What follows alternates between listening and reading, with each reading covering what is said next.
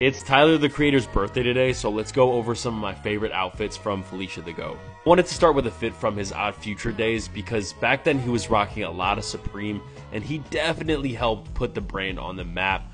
This fit isn't amazing by today's standards, but it's still pretty cool and is kind of like a classic Tyler fit. We don't get a ton of sneaker outfits from Tyler anymore, so I thought this one was cool. The shattered backboards, the camo, kind of like a hunting vibe with the orange and camo. I feel like everyone saw this fit. It's really cool with the different shades of brown and then the pop of blue.